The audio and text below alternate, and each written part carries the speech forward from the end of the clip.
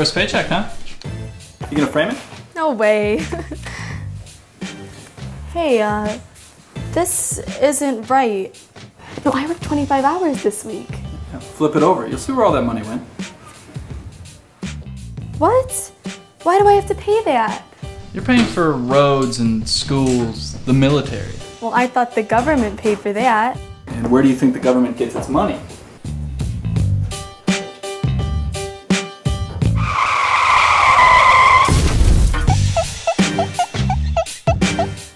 Where did your money go? Well, the government spends nearly $4 trillion each year. So where do you think it gets the money?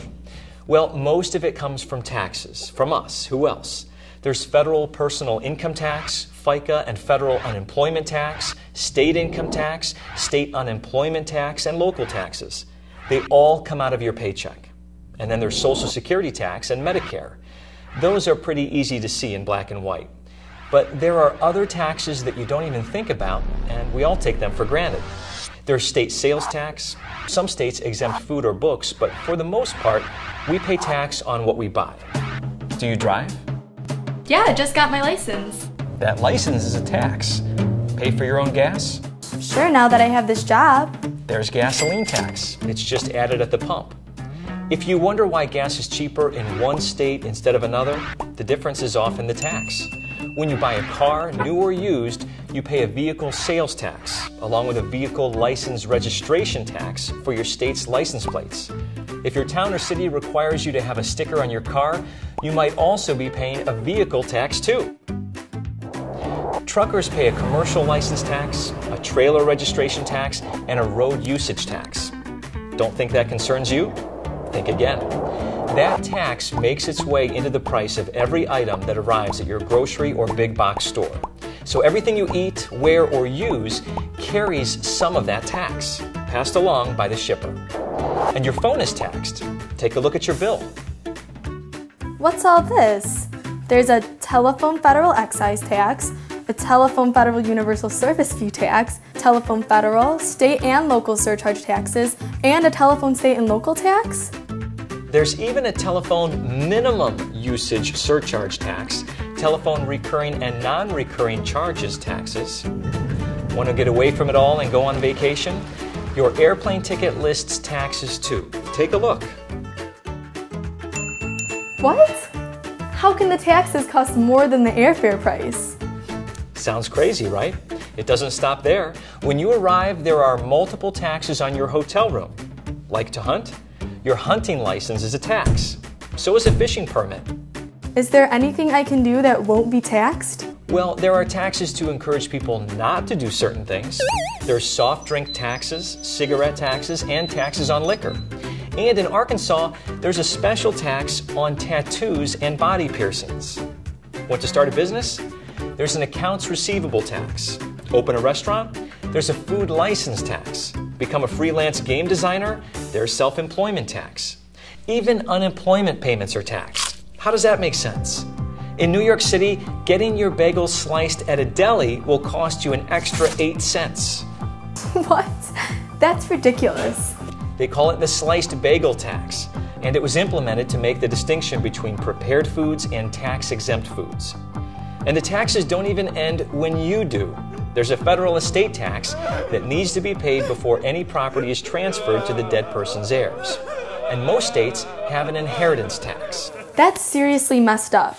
Why is the government going after the little bit of money that I make? Why don't they go after those big corporations? They make plenty of money. You say tax the corporations, but corporations are simply a group of individuals with a common mission. And by the way, Walmart didn't drop out of the sky as a mega corporation. It all started with Sam Walton and one store in Rogers, Arkansas.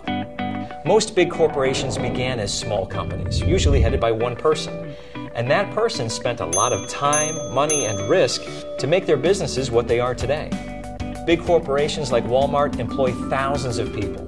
Any corporate tax will result in reduced workers' salaries, reduced stockholders' dividends, or increased prices for the consumer. Well, Sullivan has just stumbled upon the most important fact about taxes. One way or the other, all taxes are paid by individuals, and it's the same around the world. In Europe, taxes can be even more confounding. They have what might be called a mysterious tax, the value-added tax, or the VAT. To explain how the VAT tax works, let's ask Johan Norberg, a Swedish author and analyst, who is on location in Scotland to give us a European perspective. When it comes to taxes, things are a bit different here in Scotland. Like the US, the Scottish have income taxes, but they also have a consumption tax, a tax on things we buy. It's called a VAT, a value-added tax, and for most things, like this scarf I just bought, it's 20%. That's considerably higher than sales tax in the States, and here's why. The VAT is calculated on the value added at each stage of the manufacturing or distribution process. When the sheep farmer sells wool to the knitter pays the tax. But the knitter gets the tax they pay back when they sell the scarf to a clothing store. Then the clothing store pays the tax. But the clothing store gets the tax back when the consumer buys the scarf. Finally, when I buy this scarf, I have to pay the value-added tax of 20%. Which is why most flat tax systems exempt the lowest earners from tax, so basic needs are protected. Here in the United States, we don't have a VAT tax, yet, but we do have lots of sales taxes. And if you look closely, you'll see that sales taxes take a much higher percentage of total income from low earners than from high earners. So you can see how frustrating this business of taxes can become. But one thing is for sure, everyone will pay. There's gotta be an escape. Well, you could move to another country and renounce your U.S. citizenship, but there's a tax for that too. Hey, if it's any consolation, taxes have been around for a long time, maybe as long as civilization. The ancient Egyptian pharaohs imposed taxes on just about everything. The most important source of revenue was in the annual grain harvest tax that financed temples and royal institutions, including the royal tomb builders.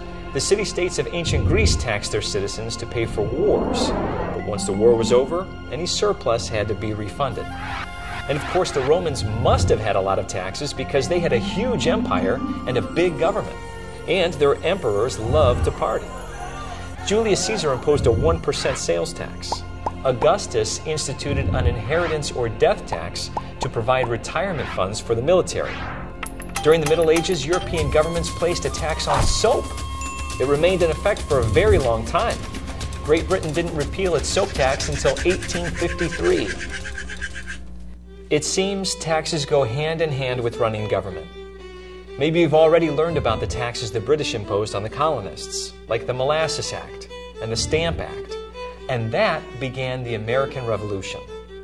But when colonies became the United States, the new government didn't wait very long to impose its own taxes, like the excise tax that started the Whiskey Rebellion, and in 1798 a property tax to pay for the expansion of the Army and the Navy in case of a war. What became the first tax on income in America was signed by President Lincoln in 1861 to finance the Civil War. It wasn't called an income tax. Rather, Lincoln's tax was called the Act of August 5th, 1861, and it was a flat tax. A year later, the U.S. would replace it with a progressive tax system, meaning those who earned more paid a higher rate. In this case, 3% on income above $600 and 5% on income above $10,000. To paraphrase what Lincoln's Commissioner of Revenue said about it, the people of this country have accepted it with cheerfulness to meet a temporary need, and it has excited no serious complaint in its administration. I'm not sure your parents think of the annual tax day on April 15th as cheerful. Today, those federal income taxes can commandeer up to 40% of a person's income. But most people will agree we need some taxes, right? This is former Chief Justice of the United States, Oliver Wendell Holmes. Back in Teddy Roosevelt's day, Justice Holmes gave us all what sounds like good reason to pay taxes. Taxes, he said, are what we pay for a civilized society. And today, we must be really civilized. The federal government expects to collect around $3 trillion in individual corporate, payroll, estate, and gift taxes every year. It's all laid out here word by word in these two volumes, the tax code. This must weigh close to 20 pounds. By 2015, the tax code was over 5,000 pages long and very complex. So complex, in fact, that tax attorneys and accountants need a wall of volumes to help them interpret it. Why has the tax code become so insanely complex? Let's ask Ted Dabrowski, Vice President of Policy at the Illinois Policy Institute, to explain. Every day you have thousands of people descend on Washington, D.C., lobbyists, special interest groups. They represent companies, unions, single-issue groups, and they're all there to get laws passed that favor them. And what they do is they come in and they buy votes, they spend a lot of money, and what they're trying to do is get legislation passed that's in their favor. And when they do, they add to the thousands and thousands of pages of code. We've got them bookmarked here that represent the different groups. You can trace those laws and those groups together and figure out who's influencing what. And in the end, what happens is you get all this tax code, pages and pages of it, books and books. And it means that people then have to be hired just to manage all that code. And who pays for all those people? The taxpayers. Okay, say we can go through the budget and cut out the waste.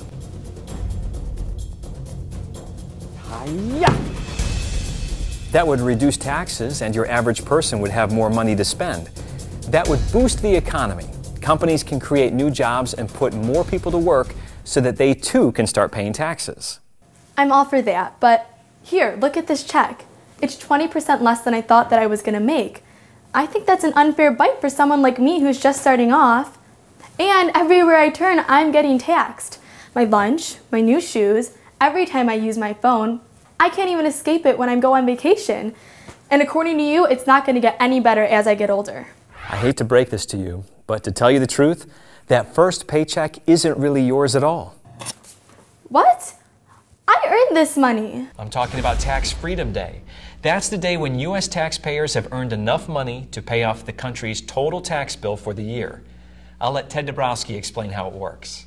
American taxpayers pay nearly $5 trillion in taxes to their local, state, and federal governments. So imagine that instead of paying your taxes over the entire year, you were forced to pay them all first to the government before you could keep a penny for yourself.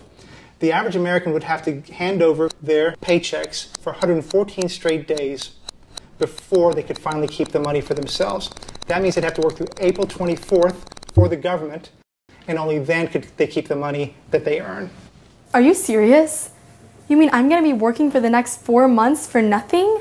Well, not literally, but Tax Freedom Day gives you that perspective of exactly how much time and how much of your hard-earned money you have to give to the government. But if it weren't for all those taxes, our government would have no money at all. Some of that money is essential to running our civilized society. Some is not. Some of that money fuels a great bureaucracy full of red tape, paper pushers, and thousands of file cabinets and computer servers. Each new tax law needs someone to enforce it. So add another desk, add another server, and the more revenue we pay the government, the bigger the bureaucracy grows. And that boils down to an essential question. What exactly should the government do and not do with our tax money? That's one I'll leave you to think about.